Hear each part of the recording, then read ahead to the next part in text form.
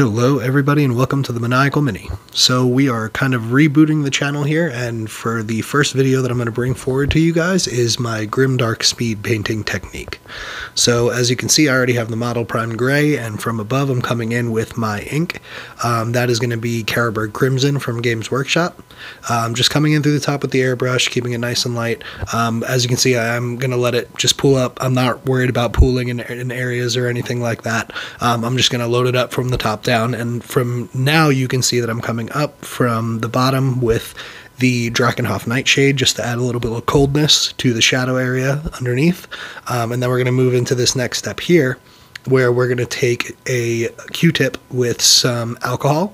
Now we got to be really careful here because we don't want to work down to the paint, but we do want to work off this ink layer that we put down. And the reason that we're going to do that is because as we do and we move downwards the whole time, we're going to notice that it leaves this filter across the whole model with red in the highlight areas and blue in the shadow areas. And then we can put down our speed paint on top of that. We're going to notice that it also plays off of that. So it's going to get this really, really awesome technique. So as you can see, I'm just being very, very nice and gentle here, not rubbing too hard, just working it right back off the model.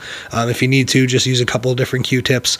Sometimes you can get some of the little hairs caught. If you do that, just get, tweezers or something, just pull those back off. But just be real gentle. We're going to keep working it all off here, and then we'll catch up in a sec.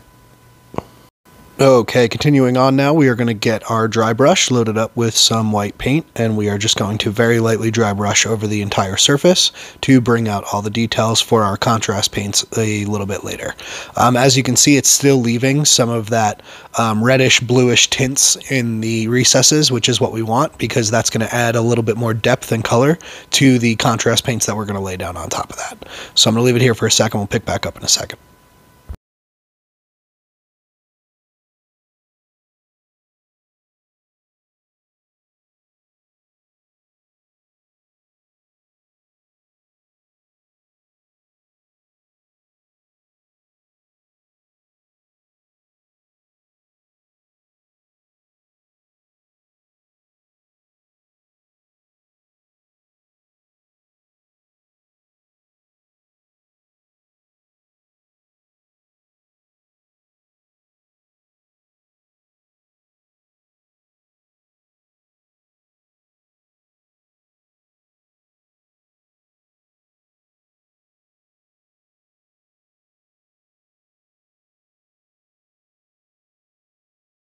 Alright, so we are going to start on the skin now, and the first color that I'm going to be using is the Barbarian Flesh from Army Painter. That is their speed paint.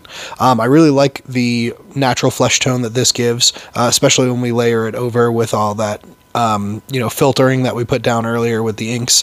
It's going to make the skin pop really well, and then what we're going to do is we're going to layer on top of that to make it look a little bit more undead, but I'm going to let this play out, and then we'll pick it up from that step in a sec.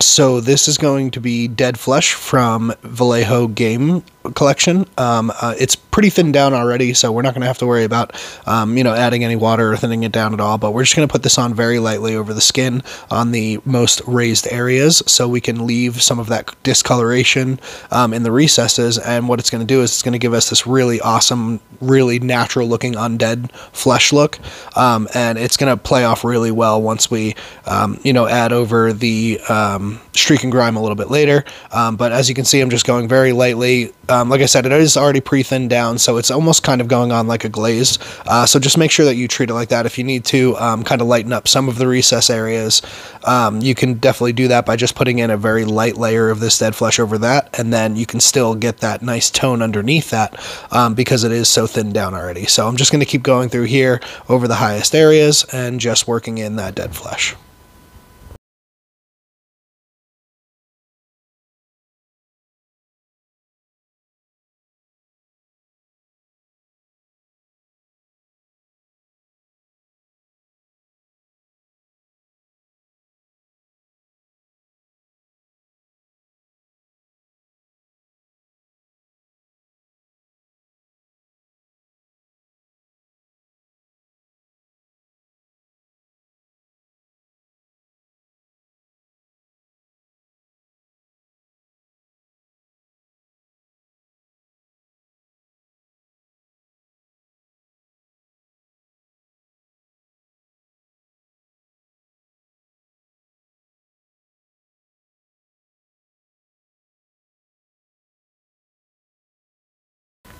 Alright, so we are going to be starting to work on the clothes and the base, as well as some other little minor details. So the first thing I'm going to be doing is that snakebite leather. That's going to be for his belt that holds up his pants there.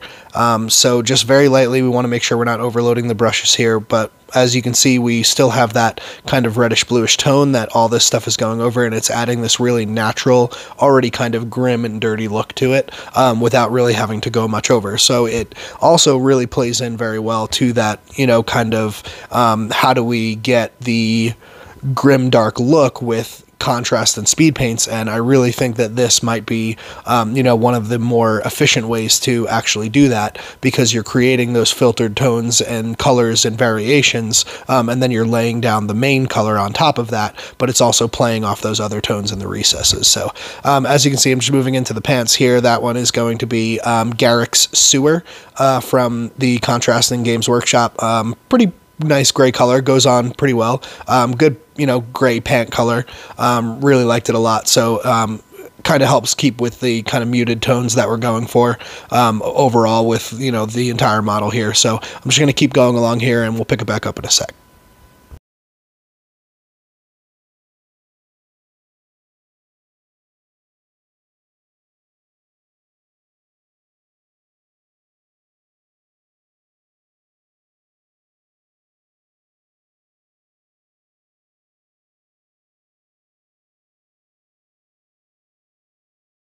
All right, so I'm going to start on the base here, and what I'm going to be using for the stones is Basilicanum Gray contrast paint from Games Workshop.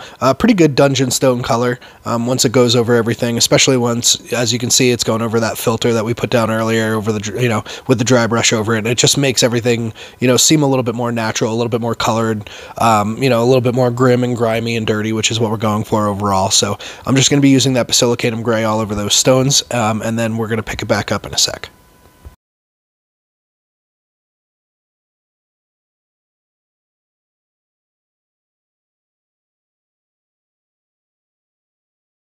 And just painting the rim of the base here, it's going to be Doom Death Black from the Two Thin Coats collection from Duncan Rhodes. I love their paints. I haven't really had a chance to use them much on this model, but I am going to plan on introducing them a lot more, especially with the second wave that is just released. I highly recommend you guys checking it out, but I definitely back that as soon as I could, so that way I can have the full collection and really start working in some higher quality paint schemes, as well as some of these more quick, like Grimdark contrast paint schemes. So look forward to that in the future. Like I said, my video schedule is all over the place, so I can't really promise you guys when the next one's going to be out, but I can promise you that it will be quality, and that we will have some really cool models to show for it. So I'm going to let this continue here. We're about to finish up the base, and then we're going to move into the metallics.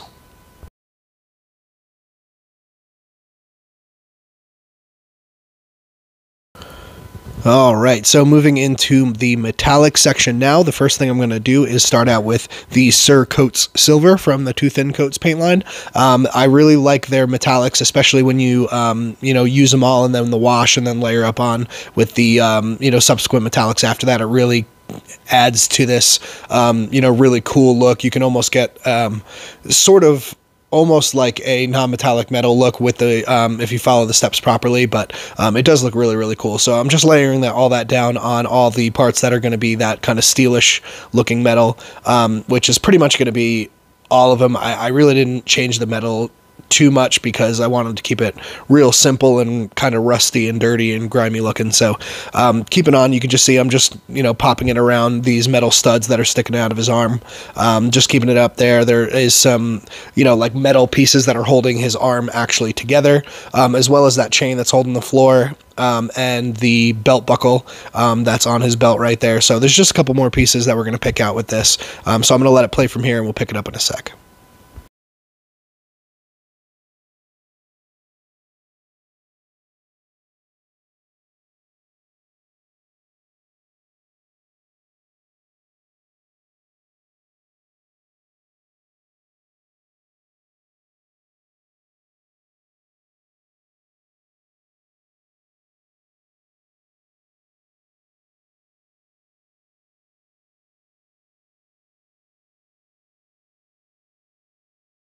So now I'm bringing in the Oblivion Black Wash, and I'm just going to pop that all over the metallics that we just laid down to kind of dull back a little bit of the shine so we can add some of our own.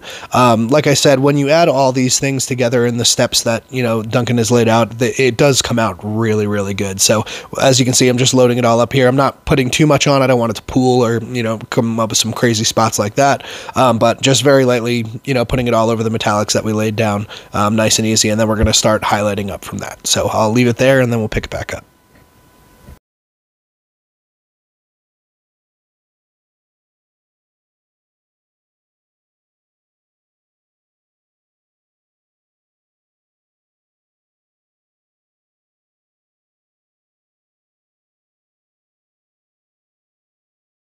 Bringing in the next metallic from the two thin coats is going to be that plate armor.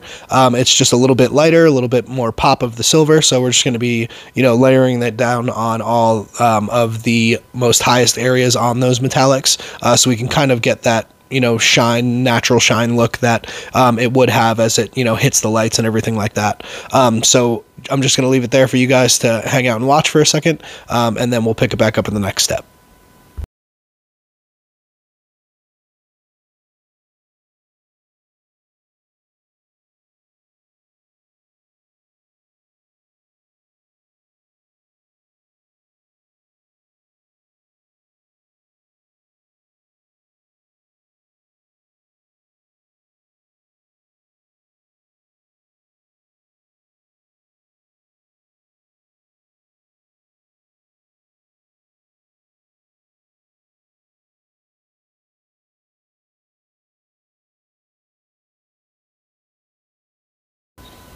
So moving into the final details now, the first thing I'm going to be doing is using AK Interactive Streak and Grime. I'm going to be laying that down all over the model. As you can see here, I'm being very, very liberal with it, just going all over. We're going to cover the entire thing and then let it sit for just a second while it dries and kind of tones and stains everything, and then we're going to remove it back off, but I'll pick that up in just a sec.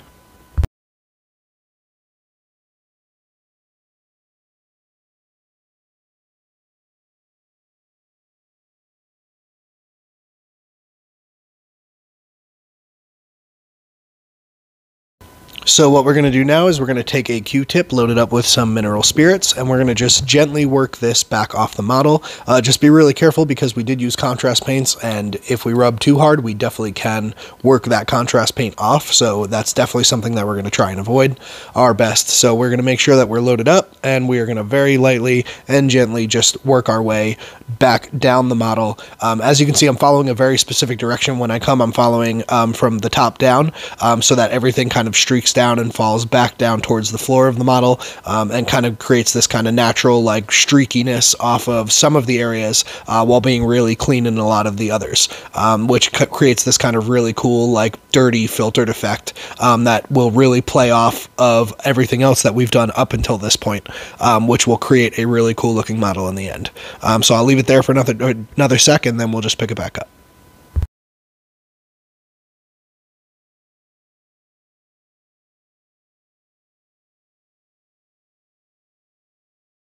So what I'm going to start doing now is taking some of the Blood Angels red contrast paint, and I'm going to start filling in some of these open wounds and sores and stuff that he's got all over his body, to try and start setting up the kind of, you know, nasty open wound bloody look.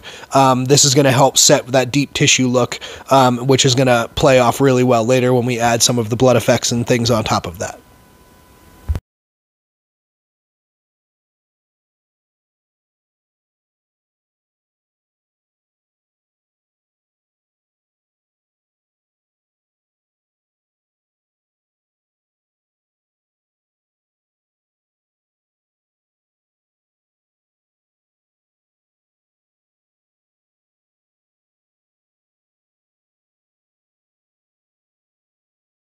I apologize for how blurry this part came out. There was some kind of weird like auto-focusing issues. But what I'm doing now is I'm taking some of this Berserker Bloodshade, which is one of the newer shade paints, shades that Games Workshop had come out with. It adds this really cool, like, kind of like burst blood vessel look. So what I'm doing is I'm coating the area directly around the wounds with that to kind of make it look real sore and reddish and kind of like freshly opened up, which is going to create this really cool effect. So I do apologize that it didn't come out the best, but that is just the process of the step that I followed here.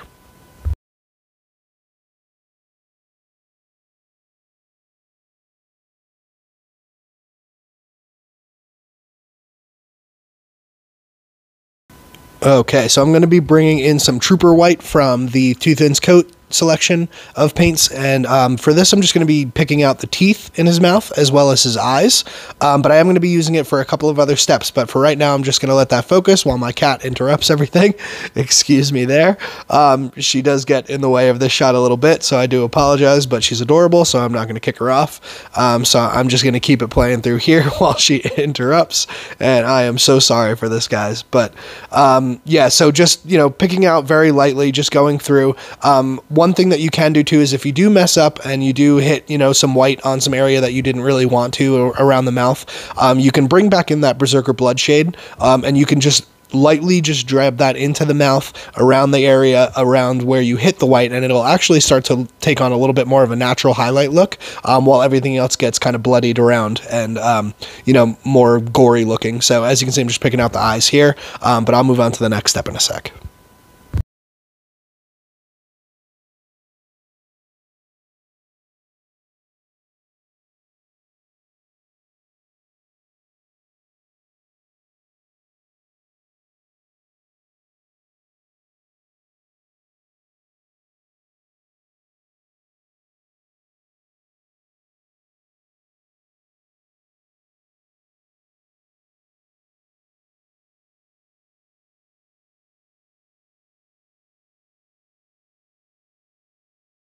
So because these guys obviously have some like unnatural electricity thing powering them, I'm going to be using some of that Trooper White again, and I'm picking out this wire that is connecting all these studs that come out of his arm, and I'm going to be doing kind of like a green OSL, kind of nasty looking wire that's kind of powering this guy up. So I'm just going to set up for that right now with that Trooper White. I'm just going to follow very lightly, just making sure I don't hit that metal that we already did earlier. If you do, it's not a huge deal. You can just pop on some of that plate armor and fix it up really easily. But as you can see, just going nice and light, not pulling too much on there, just keeping it real light. So I'll pick it up in just another sec with the ink step.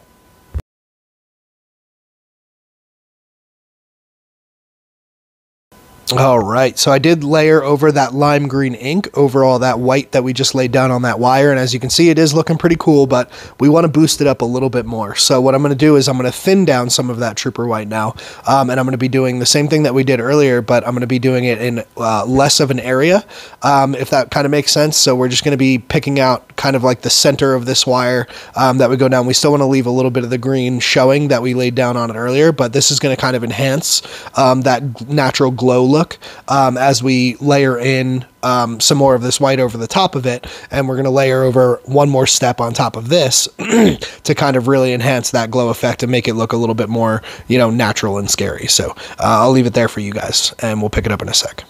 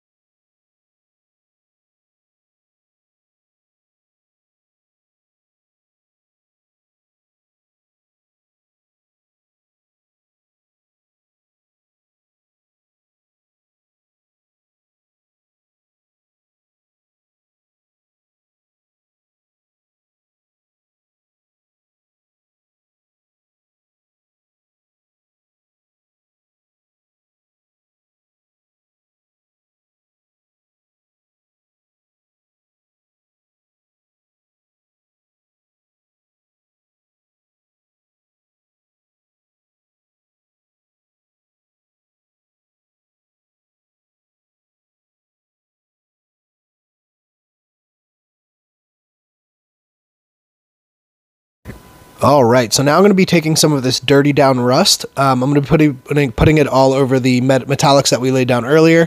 And what this does is it kind of, as it dries, it creates this almost natural looking rust when you put it over metallics, which is super awesome. It comes out really, really cool. I highly recommend everybody try it. At least get a small bottle of it just so you can try it out. But as you can see, I'm just putting it over all the metallics, and what's going to happen is what we can do is we can take something a little bit wet, like a Q-tip with some water on it, and when we start to work that back off the model, it's going to leave this really natural looking rust spots wherever that rust pooled from where we took off the areas with water. So it's going to add this really, really natural, cool looking rust, and it's going to look awesome in the end. So I'm going to leave it there for you guys for another sec, and we'll pick it back up.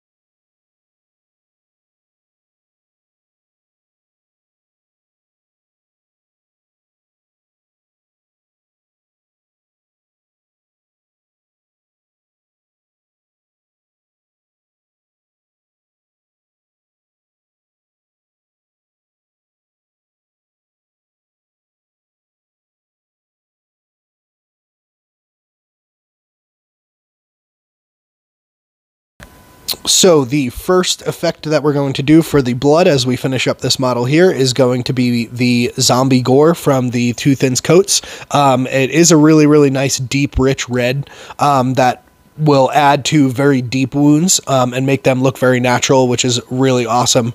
Very cool look. So as you can see, I'm just going to put them in there, and we're going to pick it up with one more blood step before we finish up this video.